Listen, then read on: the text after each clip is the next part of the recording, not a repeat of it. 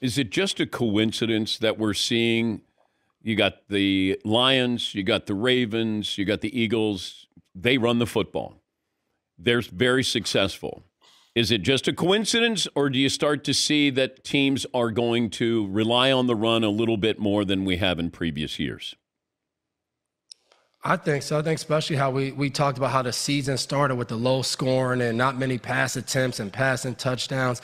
You know, in the last few years, all we've heard about is devalue the running back. We can get a running back anywhere. And we see these teams who have invested in their running backs, how big of a role they're playing. Saquon Barkley, you look at Jacobs in Green Bay, you look at Sonic and Knuckles, Montgomery and Gibbs in Detroit. Like, these teams feature these running backs, and they're coming through. They're playing the big games. They're making the big plays. So, yeah, you know, playing in New England for 13 years, Coach Belichick used to always say, running the football is the formula in the playoffs. It's how good teams become championship teams, and I think we're seeing that firsthand with a lot of these good teams in the NFL right now. But also you buy into play action now. Play action really does mean something and makes these quarterbacks even better.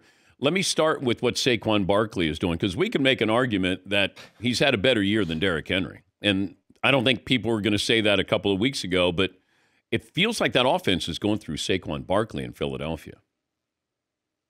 Yeah, I mean, even how the season started. Remember, he's out in Brazil against Green Bay, 3 touchdowns to start off his Eagles career, and all he's done since that is set up everybody else. So no matter what his numbers look like at the end of any game, when you watch the game, he is setting up the throws to A.J. Brown, the throws to Devontae Smith, the Jalen Hurts 1-yard runs, you know, on the goal line. So this team has revolved around Saquon Barkley, and you saw last night, as he gets going and in any given moment in a game, he can make 1 or 2 cuts and he's gone. That playmaking ability from the running back position, running and catching the ball, the guy's phenomenal. And, you know, credit to him of all the talk about him not being the same. He gets to a new spot and shows his value. And, I mean, arguably could be, you know, the offensive player of the year playing running back the way he's played this year. And in fairness, though, to the Giants, I know they didn't bring him back. I would have brought him back. If I'm bringing Daniel Jones back, I have to have Saquon, because Daniel Jones needs Saquon.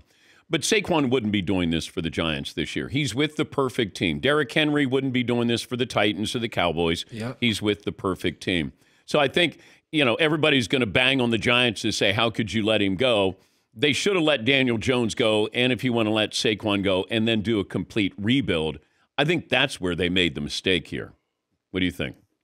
Yeah, and I think one of the biggest things, and, you know, it's a tough situation for them because once you let Hard Knocks in, we get to see everything.